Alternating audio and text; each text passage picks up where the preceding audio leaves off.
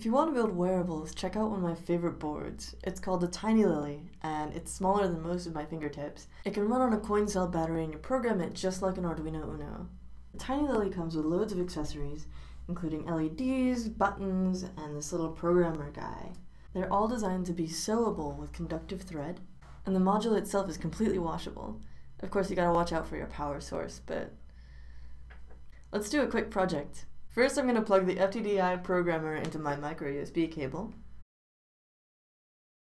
And then I plug the TinyLily into that. I always think this looks kind of like a miniature Starship Enterprise with this little disc. Let's plug this into the computer. The first thing I'm going to do is change the pin that we're working with to pin 1. This does have a pin 13, but you have to solder to these tiny pins in the middle, whereas pin 1 is broken out on the outer ring. Let's go ahead and select Arduino Pro or Pro Mini. Upload this guy. Alright, so now we've got power flowing, and I'm gonna throw a green LED on this guy. It's super janky, but it works! Hey, check it out! You've got 2 sets of power and ground pins on here to balance out the rest of the analog and digital pins. Resistors keep you from burning out your LEDs or the pin on your Arduino.